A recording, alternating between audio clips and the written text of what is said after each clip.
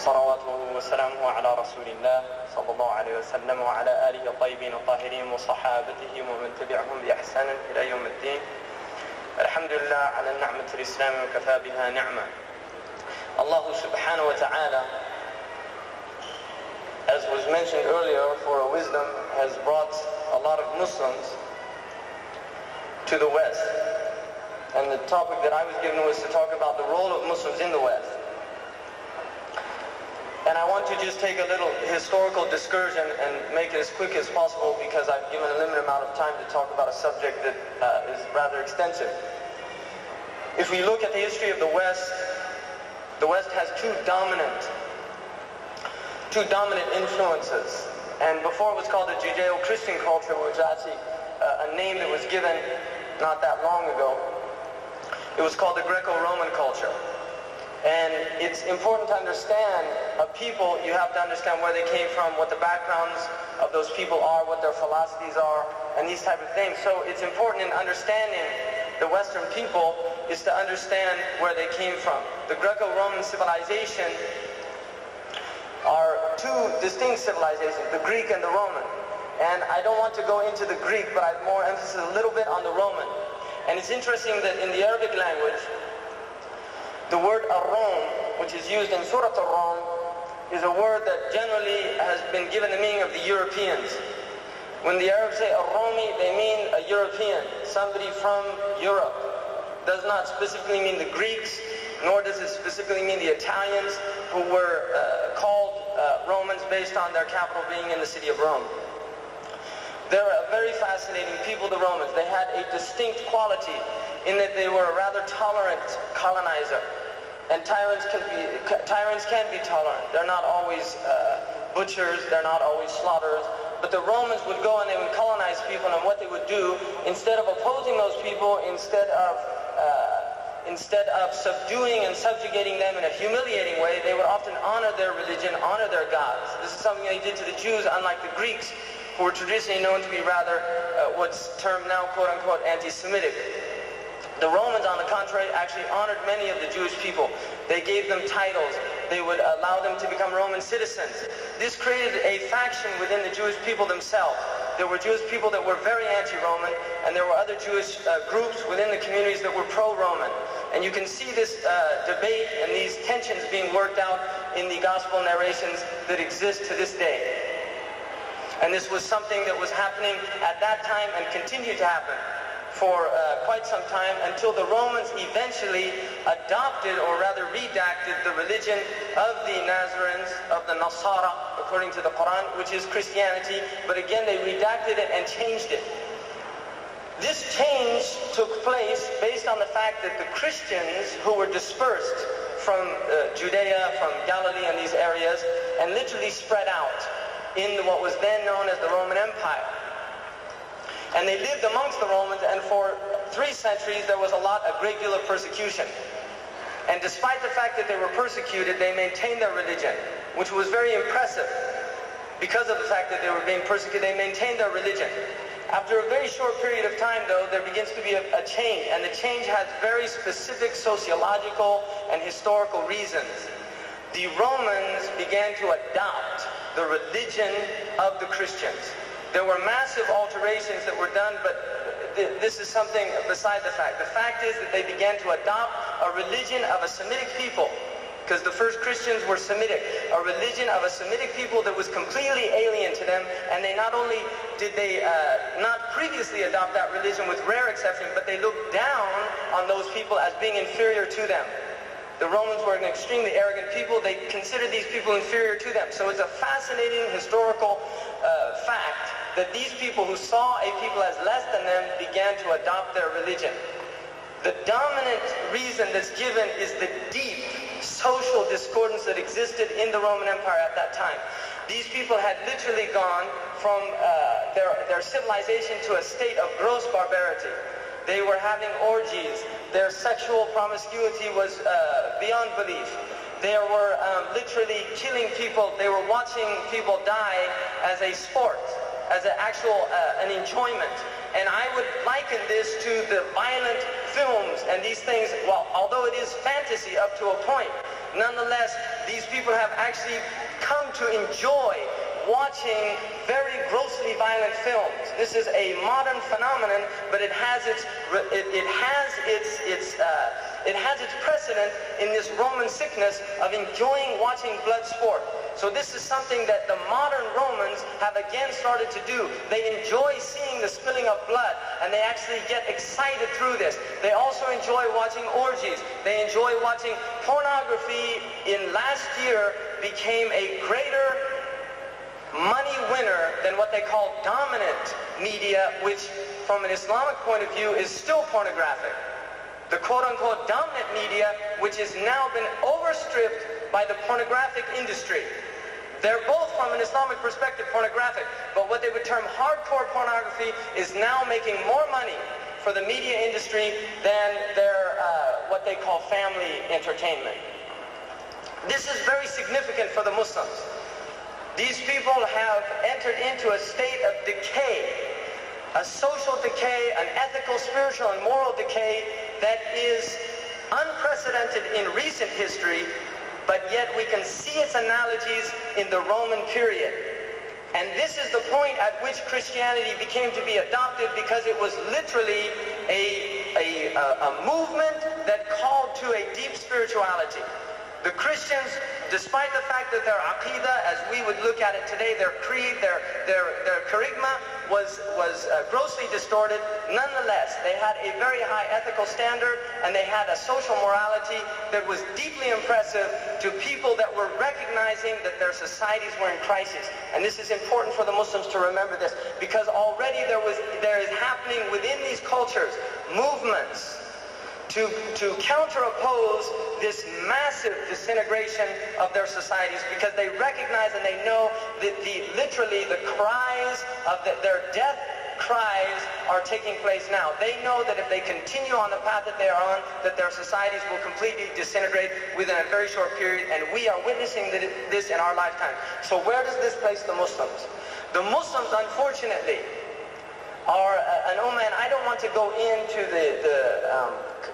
we have this constant, is almost a sadistic tendency to repeat how pathetic we've become, the pathetic conditions, despite the fact that our situation is unbelievable and it's unprecedented historically. Nonetheless, the Muslim peoples, as a peoples, are the only peoples that still have certain things intact within their societies. The Muslim family is the only family, with the exception of very small Aboriginal communities and rural communities in different countries, the Muslim family is the only family that is maintaining a semblance of integrity in the entire world. Not simply the Western Hemisphere, but in the rest of the world.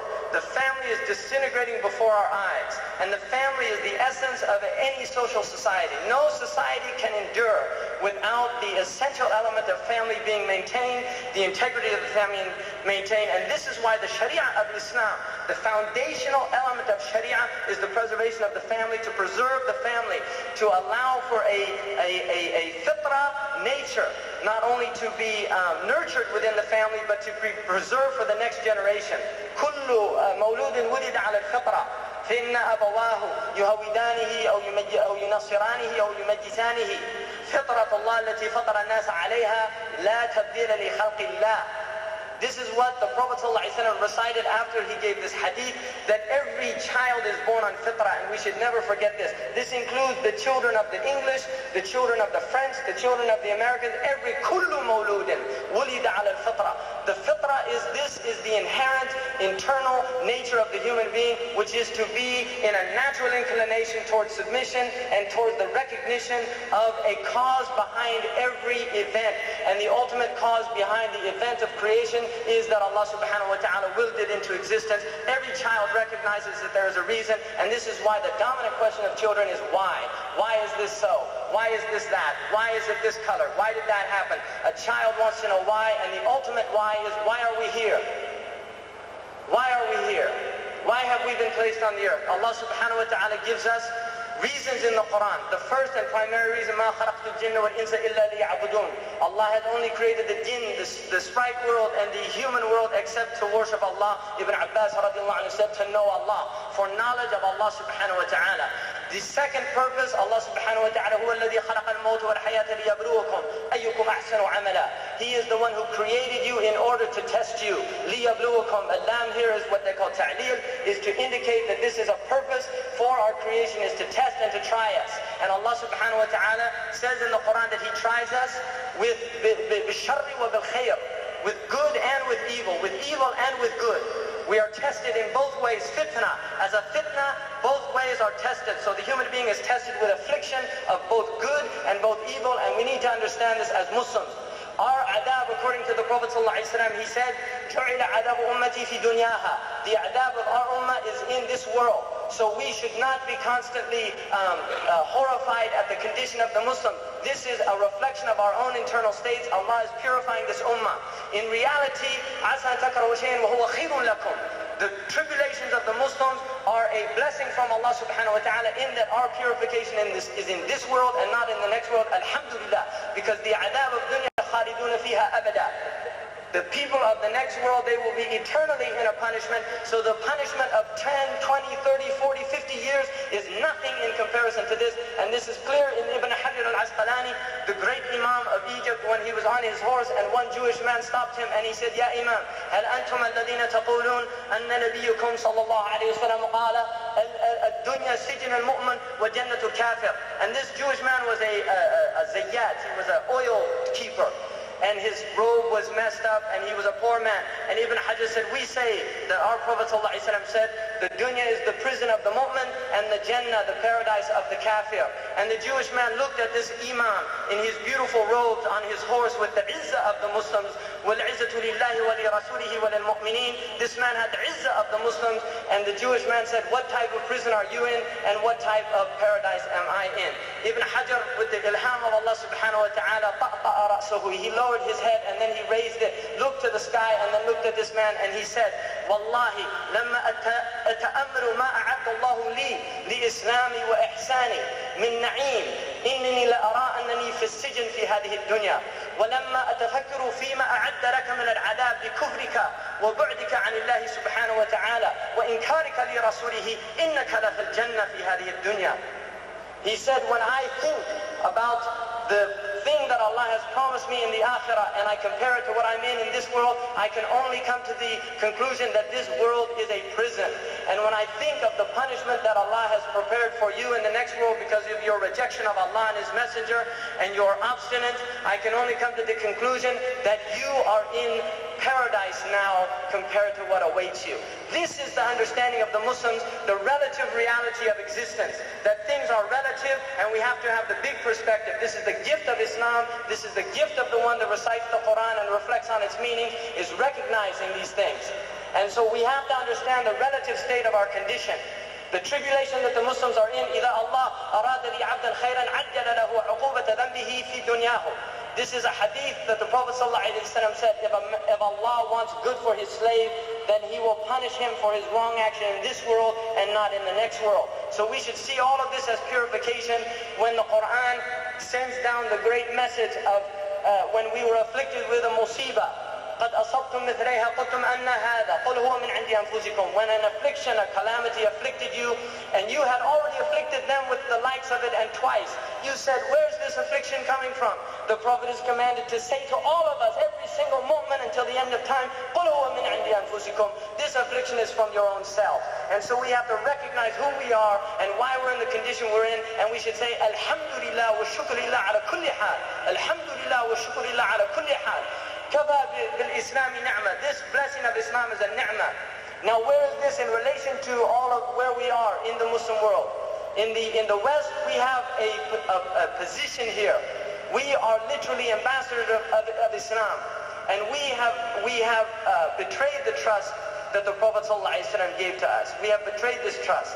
When you see the Muslims, the Yemenis who traveled all over the world building dhikr stores, literally dhikr stores everywhere and inviting people to drink from the fresh drink of Tawheed.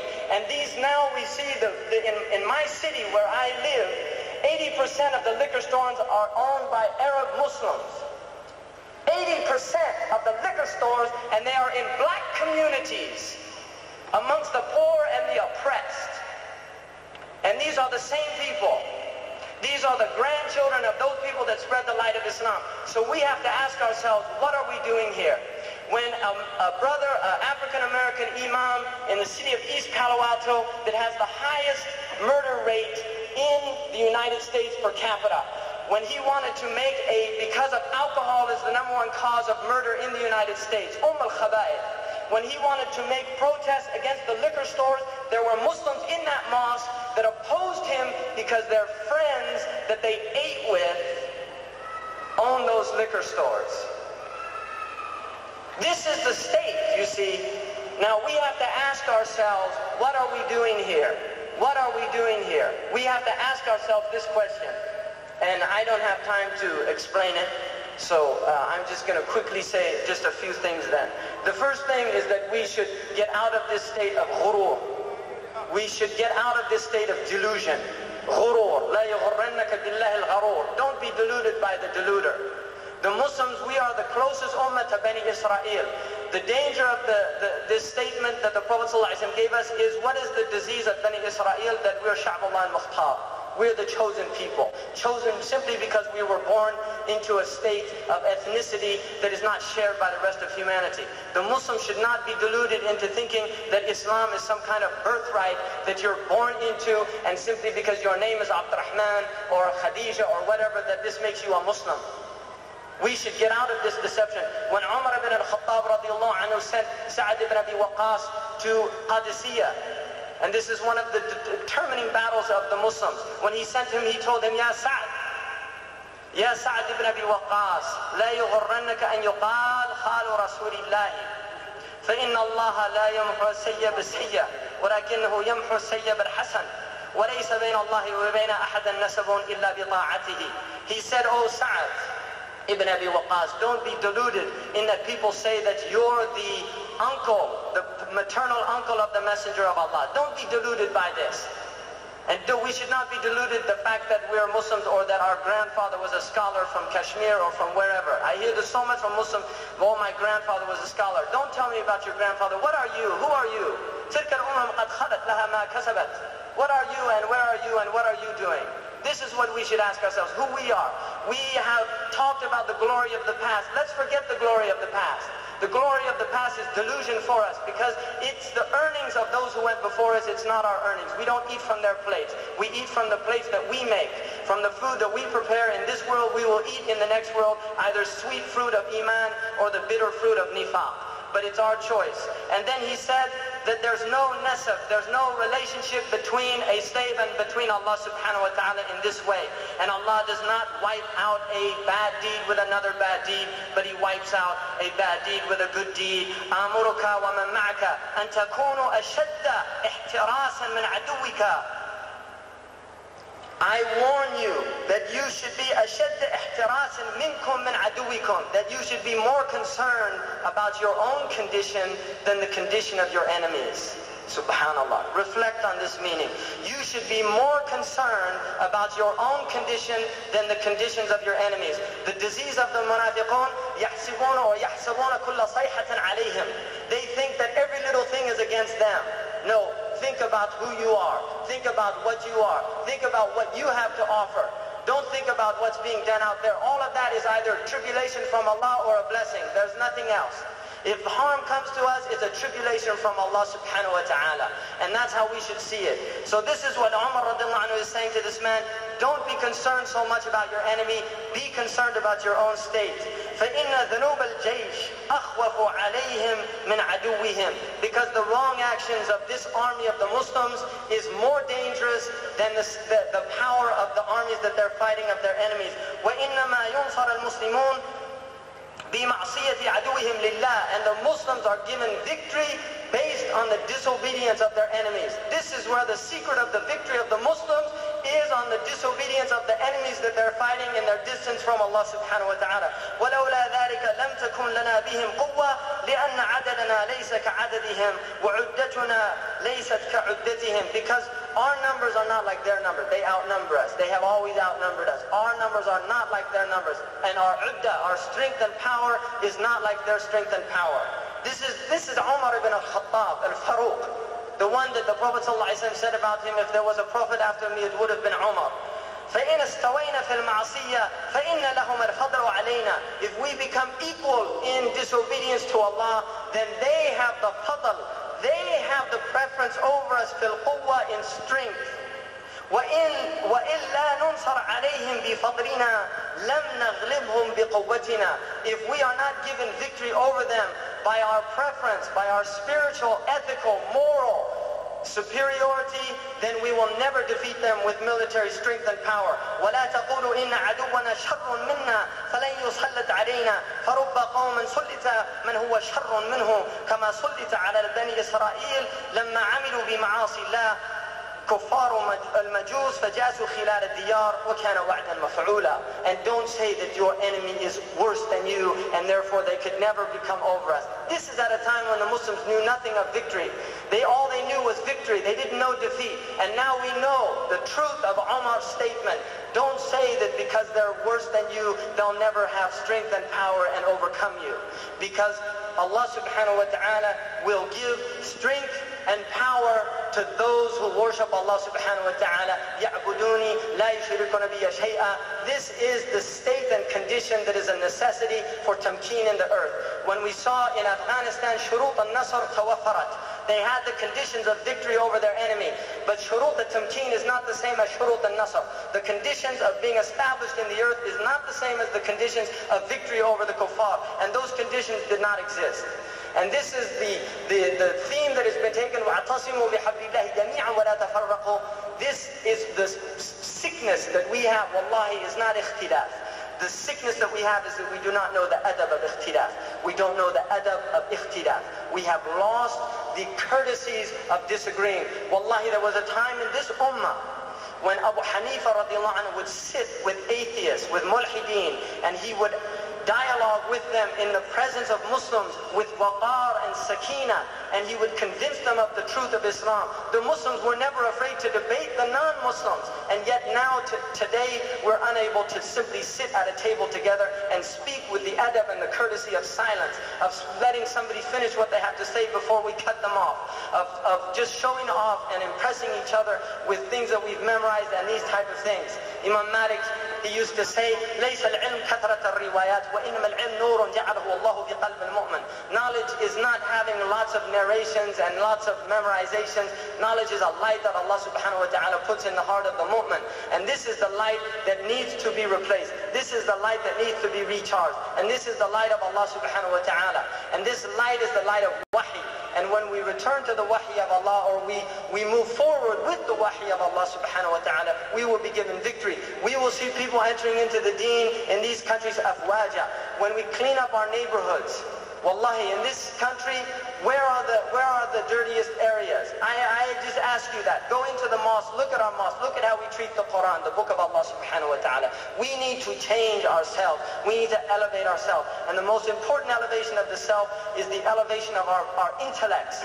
This is the light that Allah subhanahu wa ta'ala has given us. Nurun ala nur, wahyun ala al-aql. This is the light that Allah subhanahu wa ta'ala has given us, that He ennobled Bani Adam. لَقَدْ كَرَّمْنَا Bani Adam. The Bani Adam was ennobled with the intellect, but when it's imbued with the light of wahi, then you see transformations, you see miracles, you see changes, you see progression, you see moving forward to Allah subhanahu wa ta'ala, and you see people being raised up in darajat. The community in England, we must build institutions here. We must get our children into schools. This is the most important thing at this point. You must get your children out of these state schools and into schools where they can be raised and nurtured. If they have a problem with saying Islamic school, we don't have to have Islamic on there. One of the things they say that كل يدعي وصول الليل والليلة لا تقرهم بذاك. Everyone claims to have arrived to Layla, and Layla doesn't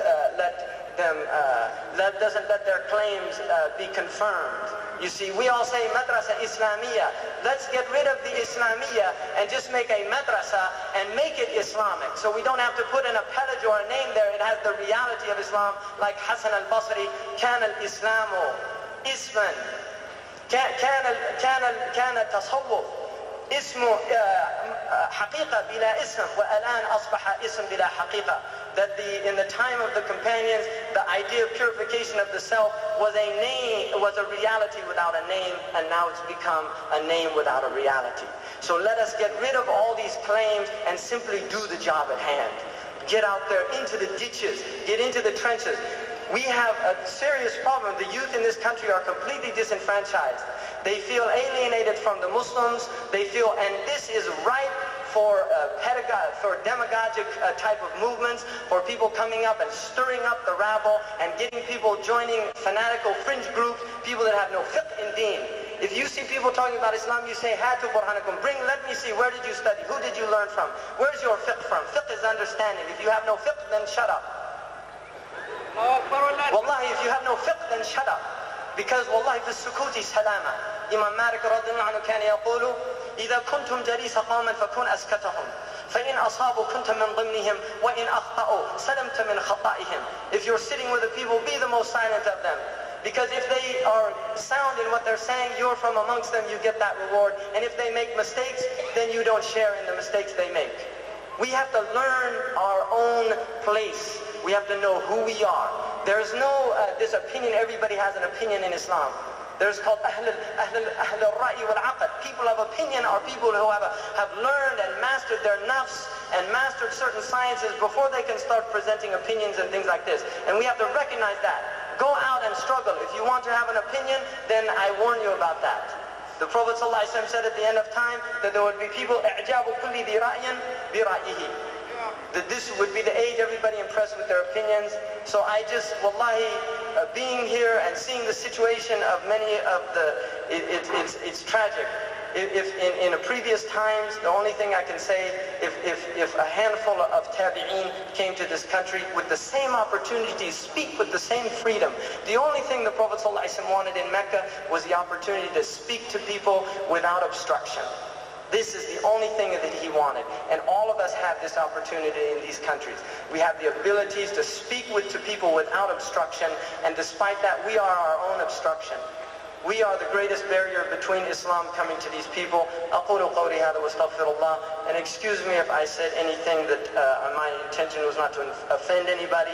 وجزاكم الله خير والسلام.